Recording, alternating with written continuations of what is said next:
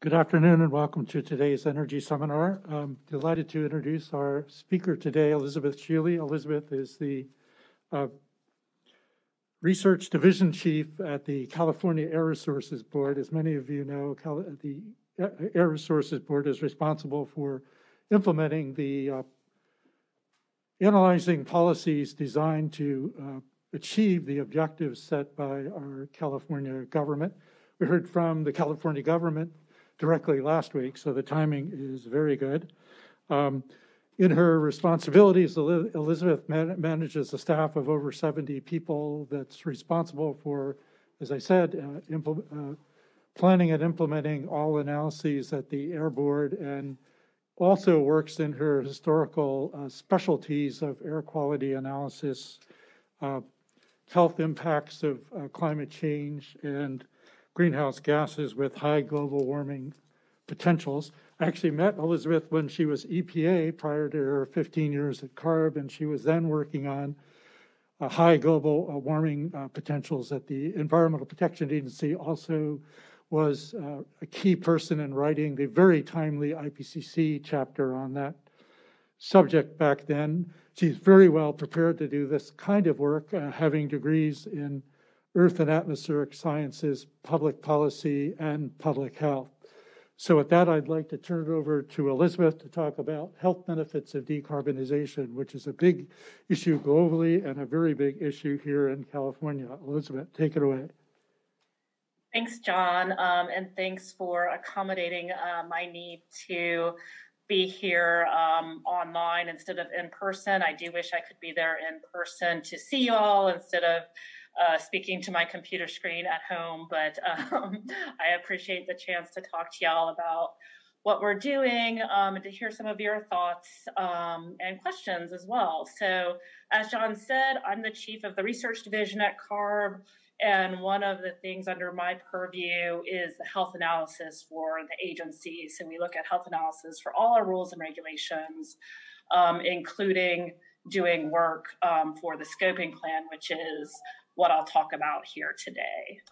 So let's just start on why we're here today. We know that climate change is happening and that we have an imperative to act. The evidence is clear, and the changes in the physical environment are impacting public health and the economy. We also know that these impacts are disproportionately felt by frontline communities, which are often communities of color. And poor air quality has increased susceptibility to respiratory illnesses such as COVID-19. Summer after summer, the state has experienced catastrophic wildfire with results of loss of life, severe smoke incidents, destruction of property. And we also have extended periods of drought that have resulted in things from job losses and significant damages in the agricultural industry. The drought and extreme heat events also strain our energy grid, which I know is something y'all are interested in. So I'll now pivot to why the 2022 scoping plan. So for California, we develop approximately every 5 years a scoping plan that lays out our plan for how to address climate change. And for 2022, we're going to be considering the draft of that scoping plan in June. So actually, the draft hits the road early next week. So this is a very timely discussion. And if you're interested after this to read it, it will be out next week for your reading entertainment. So really, there's a couple of main objectives to it. One is to assess progress towards our 2030 target, as well as lay out a path to achieve carbon neutrality by 2045.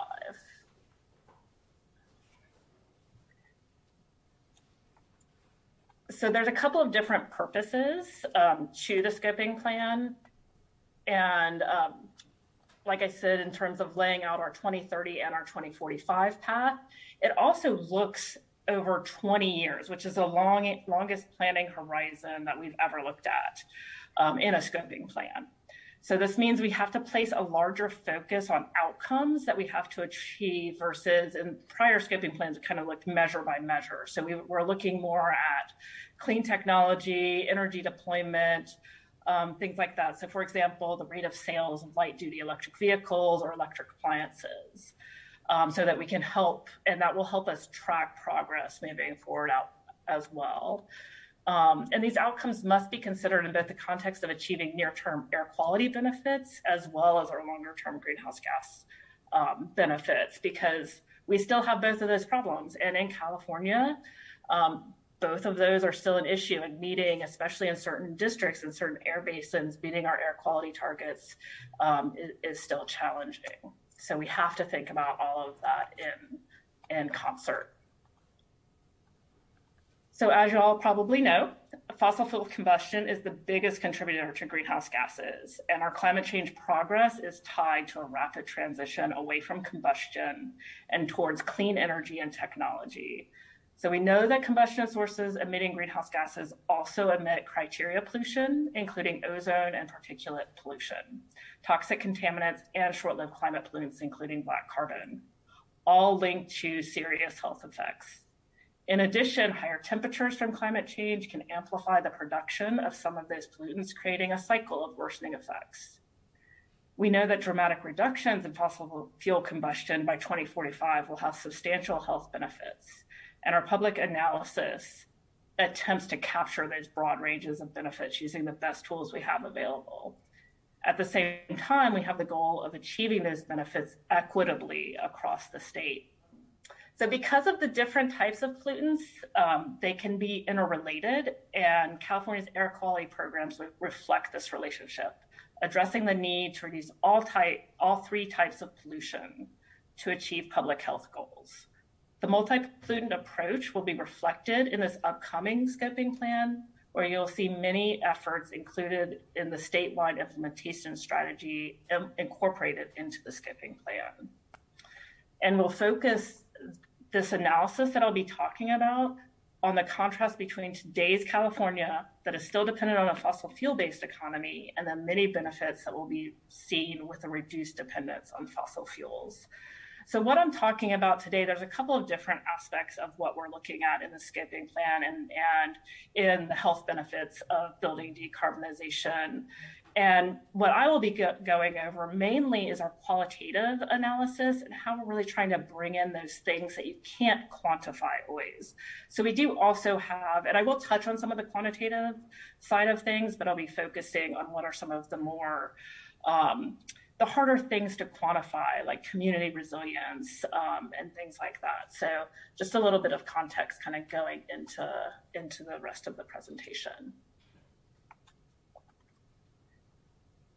So climate change is considered one of the greatest global public health threats of the 21st century, and the health impacts of the climate crisis are already being felt by Californians, with negative health effects projected to only worsen in the coming years.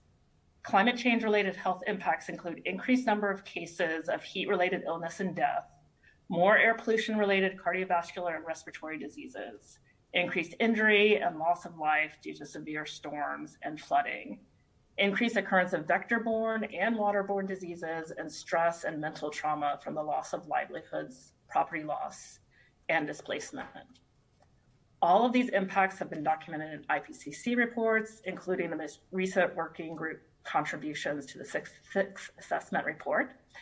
And the IPCC reports examine the future impacts of climate change based on current conditions, making it clear that the time for action is now to be able to prevent increasing health impacts from climate.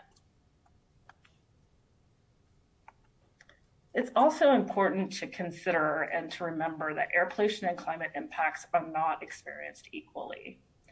Low-income communities and communities of color are often more vulnerable to health impacts of air pollution due to conditions such as respiratory and cardiovascular disease, along with social, economic, and environmental factors.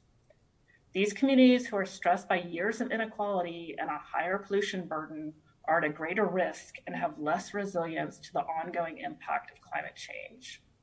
Vulnerable groups also include children, older individuals, pregnant women, and marginalized people.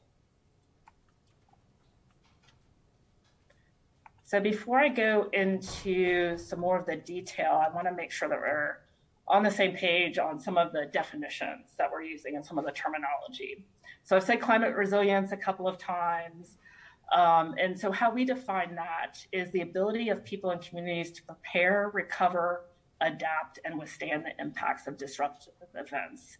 And for climate change, there can be climate change resilience, and it's the ability to overcome and really bounce back from that. And in some cases, people even say bounce forward to be really resilient so that you come out even better and healthier in the end.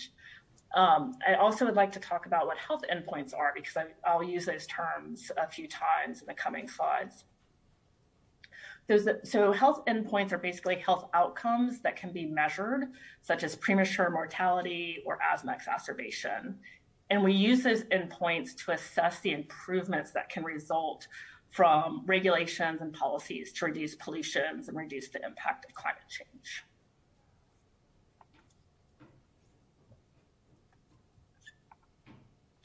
So a little bit about what we currently do and what we're doing and what you will see when we're looking at decarbonization under the scoping plan. So at CARB, we analyze health benefits expected from reduced criteria or toxic pollution. And then these health benefits are considered before we move forward with rules and regulations. We've generally been using quantitative tools based on an EPA model called the BINMAP model, as well as risk assessments for toxic contaminants when that's applicable. However, we know and we realize that these are really only a small subset of the health effects related to air pollution exposure. And much of our analysis is focused on one pollutant, which is fine particulate matter. The specific health endpoints that are routinely used are premature mortality, in which pollution-related illness results in early death, increased hospitalization for heart and lung causes, and increased emergency room visits for asthma. We know that air pollution can cause health effects beyond those that I just mentioned. So this pyramid here is an illustration of the varied and well-known health impacts of air pollution. And it shows the relative number of people impacted from those health effects, with more people experiencing the symptoms listed at the bottom of the pyramid compared to the top. So the health endpoints we just discussed that CARB currently quantifies are listed in the top two segments of the pyramid: mortality and ER visits and hospital admissions. As you go towards the bottom of the pyramid, more people are impacted by these other health endpoints, including lost work and school days, asthma attacks, and lung function decrements and inflammation. So to give you just an example, here it shows an analysis that we did for one of our regulations showing the benefits from the regulation. So the transition to zero emissions that is spurred by our advanced clean truck regulation means substantial reductions in PM 2.5 emissions cumulatively from 2020 to 2040. So that will result, as you see here, in hundreds of fewer premature deaths, emergency room visits for asthma, and hospital admissions for respiratory and cardiovascular diseases over this time. So I'm not going to talk too much more about the actual numbers. We do have some contractors who are working on the quantitative impact, and what I'm really going to focus on here is the qualitative side of things, but I will have a few more slides talking about the endpoints.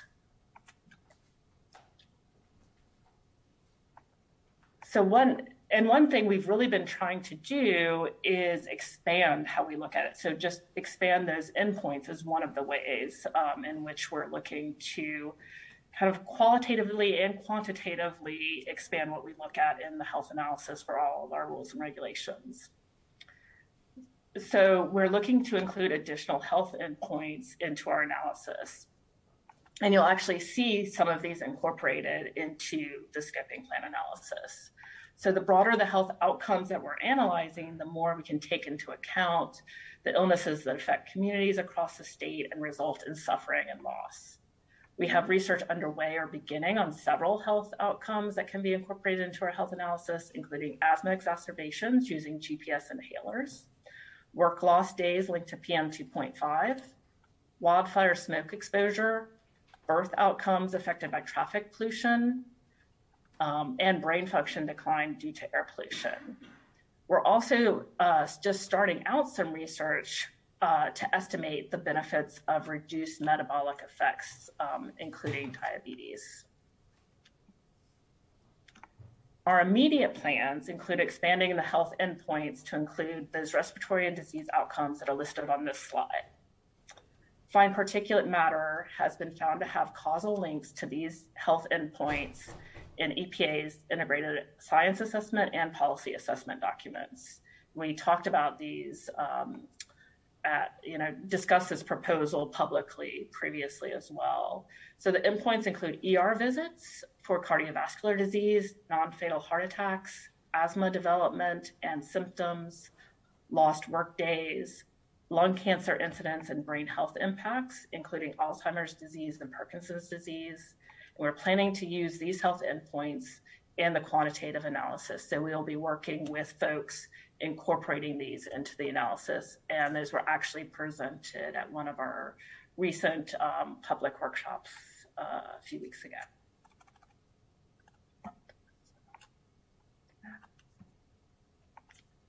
So I mentioned at the beginning that we want to use the best tools available. So while we use quantitative tools and expand the assessment of health endpoints to generate information on a range of illnesses, we still need to do more. The qualitative tools provide us the opportunity to go beyond what we can do through the quantitative analysis. We can look at a broader range of benefits, and we can more clearly demonstrate the type of inequities experienced in communities across the state.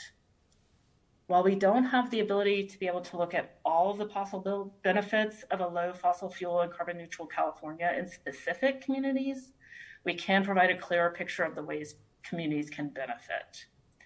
And we use both the quantitative methods that I just described and these qualitative methods together to cover the broad range of benefits. And the qualitative assessment can look at directional effects and the scale of impacts and benefits. We'll be able to look more clearly at community vulnerability and the effects of disparities in resources, health conditions, and other factors. So I want to emphasize that there are many similarities in what we can accomplish with both the qualitative and the quantitative approaches, but both have key strengths. Both methods are rooted in the strength of the science and the epidemiological literature on the health impacts of air pollution and climate change. Both can look at regional and statewide effects. However, qualitative assessment allows us to look at the many impacts caused by inequities. For example, disparities in pollution exposures and the experiences of communities on the front lines of climate change. We're able to look at the broader benefits of improved health in communities, and we can give a more complete assessment of the large range of benefits and impacts of a reduction in fossil fuel dependence. So the next two slides are important in outlining an approach to health analysis that is different than what we at CARB at least have done previously and in previous scoping plans. While we have always acknowledged the mix of factors important in creating healthy communities, we have not focused on health benefits outside of air pollution benefits. And in this analysis, we look at that broader set of factors that impact health in our communities and the goals of carbon neutrality and decarbonization no later than 2045, and how that will promote progress towards improved health. We also look at potential adverse outcomes and how they could be reduced. Some of the key areas are listed on the slide and are all known to have substantial impacts on increasing health in individuals and communities. Increased green space has proven benefits, including mental health improvements and benefits of increased social interactions. Economic and food security are strong factors in maintaining health. Physical activity and increased active transport, including biking and walking, is known to have substantial health benefits. And we actually have a tool in this area that can help us assess these benefits quantitatively as well. Children's health is always a priority, and we know that air pollution effects in childhood can persist through adulthoods. And finally, increased mobility options, including public transit, provide increased economic opportunity for community members and more opportunities for physical activity as well. The scientific evidence is clear that improvements in these areas can reduce chronic illnesses and mental health impacts.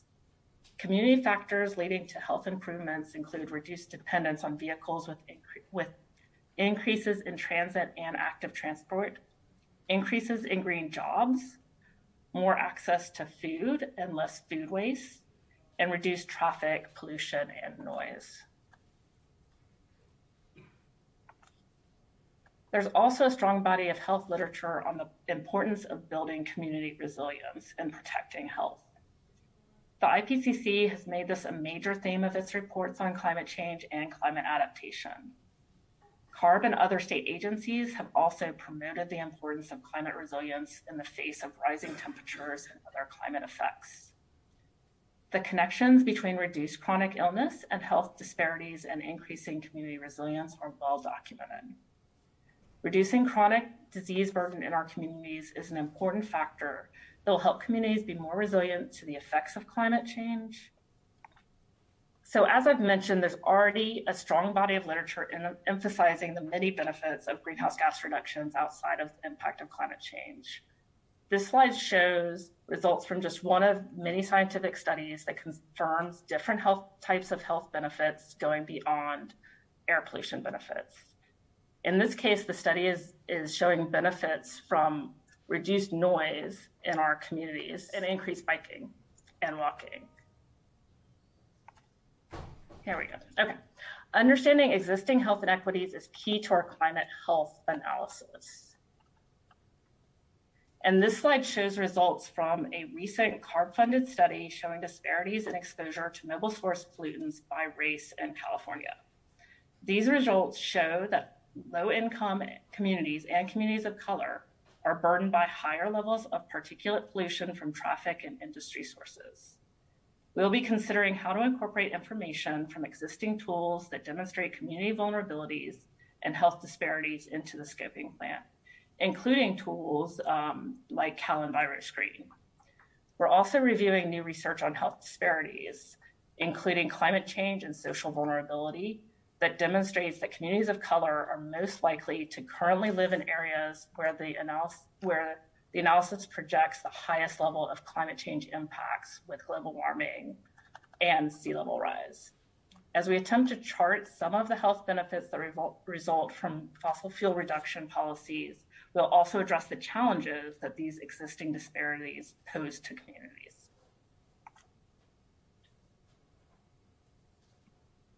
So our natural and working lands provide many benefits to California, both in economic opportunities and providing opportunities for recreation and increased physical activity. We also recognize the need to manage and restore our natural and working lands in ways that will improve forest and ecosystem health and reduce wildfires generating harmful smoke and other adverse effects on people and the environment.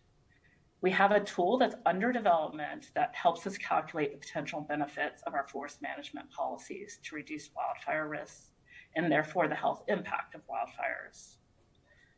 The policies analyzed could include programs such as prescribed fires and forest thinning.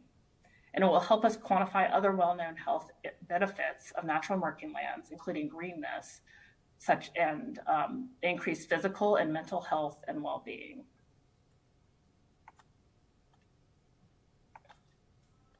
We can use the strong knowledge we have gained on health effects through epidemiological research in many areas, including children's health.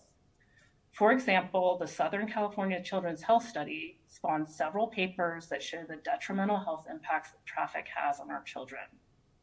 This study, one of the largest and longest studies of air pollution on children, found decreased lung function, increased symptoms in asthmatic children, and even increased development of asthma from traffic pollution. Recent studies have shown that a reduction in traffic pollution due to our regulations to reduce vehicle emissions has led to a bettering of lung function growth and reduced respiratory symptoms. Therefore, as we review the outcomes of reduced traffic pollution, we can consider the range of benefits to children using that knowledge.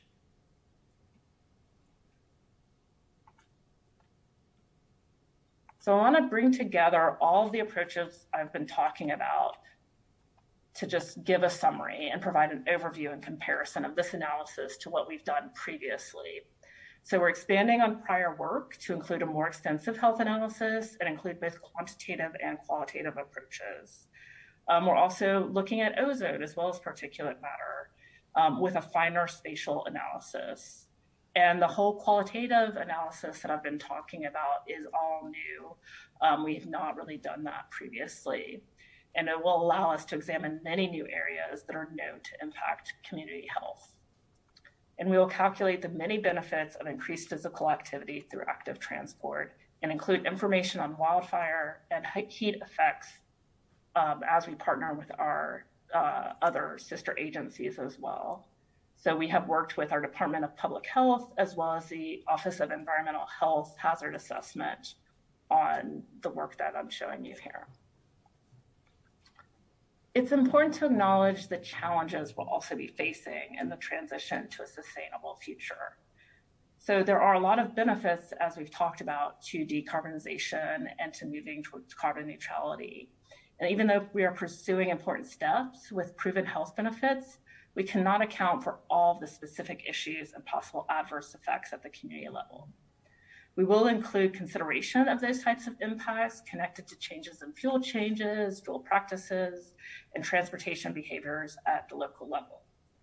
For example, when we model increases in walking and biking, you have to consider the increase for pedestrian and bicycle accidents during that transition.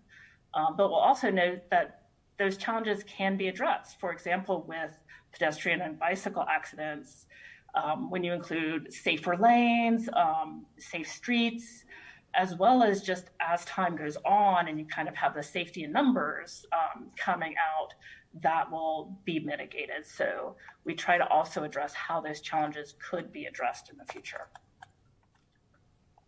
And the scoping plan is not the end of our transition, it's really the beginning. As new programs and regulations are developed or existing ones are modified to support the transition from fossil fuels and the increase in transportation options, more detailed health analysis will be conducted and health metrics will be used to measure success. And we've actually started new research to look at what those health metrics can be, new ways to analyze and track health impacts in communities. New tools and improvements in existing tools can help us to expand the areas we can analyze in community health. And we'll always be looking for new ways to assess the cumulative impacts faced by communities as well. There are a lot of communities that you have climate change impacts and you have multiple sources within a community as well. So I think this is my last slide. In summary, I just wanted to say we'll be analyzing all of the benefits, challenges, and opportunities of scenarios to reach carbon neutrality by 2045 compared to status quo. Looking at the health effects of sustainable California with both quantitative and qualitative methods, including expanded endpoints and new tools to measure effects. So I wanted to thank you all for listening, and I really look forward to any questions, comments, and thoughts. Elizabeth, thanks so much for that great overview of where you are now, where you're going in the short, medium, and long term. Thank you very much.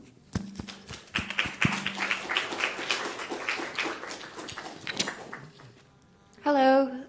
Thank you for your presentation. I was curious about the quantitative tools to measure the impact of say, active transportation on the health impacts? So we have a tool called the Healthy Mobility Options tool that we developed with our sister agency, the Department of Public Health. And so it looks at, I can't tell you all the details of how it works, but it looks at goals for reductions in vehicle miles traveled, how that impacts active transport, how that impacts the amount of walking and biking, and then includes a lot of different studies within that to estimate, like I talked about, there are some increases in accidents as well as the health benefits from the increased activity that is expected from moving to active transport. So hopefully that answers your question. Was there something specific you were curious about? Pretty much it. And I'm happy to also pass along links to anything. If folks want to learn more about the Healthy Mobility Option tool, I'm happy to pass that along. Cool. Yeah, another question is, how does this work feed into the advocacy or policy surrounding new transportation options or like what the city decides to do with their traffic or whatever? So this analysis is part of our scoping plan. So I work at a state agency, so I don't necessarily advocate for a certain policy or anything like that. We provide the analysis that supports a potential pathway to reach carbon neutrality by 2045 and to also reach our 2030 goals, one being mandated by legislation and the other being a goal, an executive order to reach our goals. And so we provide that analysis and the different benefits. And so that helps our board and it helps folks decide what path. For example, in the scoping plan, they lay out 4 different potential scenarios. And there's a quantitative side that really shows a lot of the differences between those scenarios. And then this qualitative analysis shows what are the benefits of reaching carbon neutrality and the different ways and different policies you can use. So folks out in the public and in advocacy can pick up that information and the facts that we put in there about different approaches and how they can lead to benefits. And so what are the benefits of policies that move us to zero emissions? And then it's also specifically used for our board to understand the overall benefits, as well as the quantitative side really shows those differences in the scenarios. So I didn't go over that part of it too much, but we do have, and it's really just on the air pollution side is what we're able to quantify the most. Thank you. Thank you so much for your talk. I actually have a question about agriculture. Before that, air pollution and climate change benefits can sometimes be in conflict given the global effects of greenhouse gases and local effects of air pollutants. And so thinking about the context of agriculture and dairies, a few weeks ago, I attended a webinar by CARB, and during the public comment section, the public was convinced that while dairy digesters, which produce biogas, they reduce greenhouse gases, they actually exacerbate the air pollution effects in local communities in Central Valley. So I was just wondering, how does CARB deal with these trade-offs between air pollution and climate change in the sectors that they exist? And that's a great question. So, and I can't answer specifically to agriculture, and I'm really, at least in this setting, I'm really talking more about the health benefits, and that is one aspect of what we look at. So, this is a bigger planning effort, and when you go into each rule and regulation, you think about those things. So, things that affect agriculture and the low carbon fuel standard and stuff like that. When they go into those rulemakings, all of that is part of the consideration. And we do try to do win-win because we have to meet both goals, honestly. We have to meet our air quality goals and we have to meet our climate change goals. So as much as possible, we try to find win-win situations.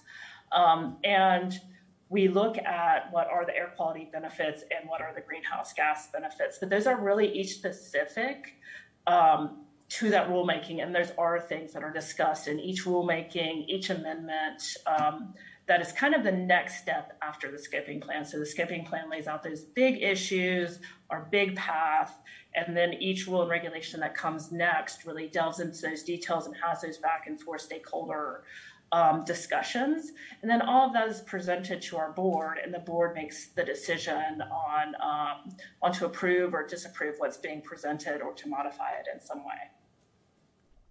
So I had a question. So based on what you just said, some years ago I was on one of the AB 32 advisory committees, and at that point there was a desire to consider health impacts is what we used to call, you used to call it this too, ancillary benefits for climate policy.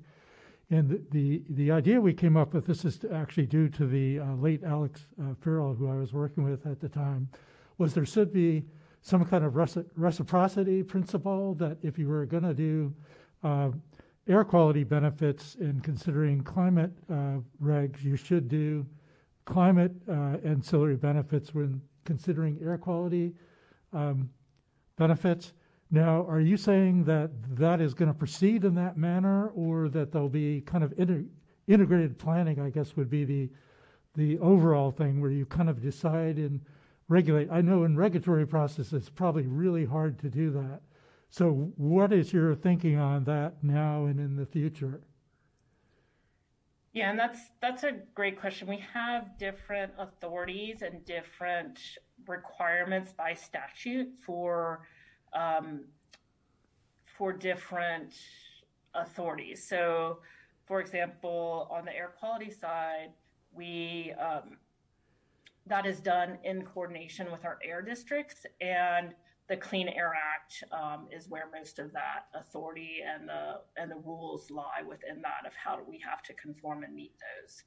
And then we have things like AB 32, SB 32, and for short-lived climate pollutants, you have 1383, and all of those lay out different considerations. And so if you read through those, things like cost-effective, maximum technologically feasible, and considering, when you look at AB 197, considering not making it worse in communities as well, and not exacerbating air quality issues. So try to find those win-win situations, and we try to integrate our planning. There are some differences in what we're required to do and required to think about between our different areas as well. So I had another question that we talked about before we started here, and that is, let me frame it this way. You've kind of boldly gone into this qualitative metrics area. This, for those of us who have tried to work with purely quantitative metrics, has been a big challenge, often leading to frustration, because in regulatory proceedings it's hard to get non-quantitative information in. But I would say if it's going to work any place, it would be in a place like California, given our politics and history of environmental regulation. So how do you see that playing out here when you present these ideas? Can qualitative metrics be as or more influential than quantitative metrics? I personally think they can be. They tell the full story. So we know, and we have known, that it's only so much you can quantify, and we're trying to move towards that. So I kind of view it as a spectrum. As we start out with the qualitative side, we learn more, and that moves, that gets pushed into the quantitative side as more and more research happens. But telling that full story of all of the potential impacts and benefits is powerful in itself. And those are things that will be shown to the board in their decision making, as well as the quantitative benefits from a health perspective, as well as the cost to California as well. So all of those things are part of the overall decision making, and will play a part in that decision making by the board. And I personally think that it does, it tells a story that you just can't fully tell with what we are currently at least able to quantify. But we do know that the numbers are also powerful, and that we will continue to try to quantify things as well as talking about them. It does create more levers in which to communicate with various stakeholders, including the average citizen, I think. Yeah. As you may remember, the last big push on climate at the end of the Obama administration was to basically go heavy, and there was a huge press conference in the last few months of that administration led by John Holdren, then science advisor, on health benefits from climate action. So I think that also is a strategy that could work in California, and probably already has, I would say. Do you find that to be true? That legislatures, on behalf of their constituents, actually want to know more about these things. They'll probably urge you to quantify them, but they're probably happy to get at least some solid, neutral, qualitative evidence. Yeah, I mean, I do think it's helpful on many fronts. It's helpful to inform our board when they're making decisions about what all of the benefits are. And it is helpful to put that information out there for others to use. And I think understanding those things that are not as tangible um, is something that's helpful to the public. And climate change is hard. It's not as easy to convey as air quality. You can talk about air quality in Los Angeles and show pictures of how it's improved, and that's very powerful. And I think that this sort of description can also be powerful, and can show ways in which transforming our society and moving towards decarbonization can transform society in many different ways, with a great variety of health benefits that you may not be thinking about when you just think about decarbonization. But these community level benefits that you may see that are outside of that traditional, this is the decrease in air pollution, and this is the, just the asthma exacerbation, but just that greater variety. And I think that is a helpful tool, and it is powerful to communicate that to people. As you may recall, about a year ago, we were involved in an event with former Governor Schwarzenegger, who had two main messages.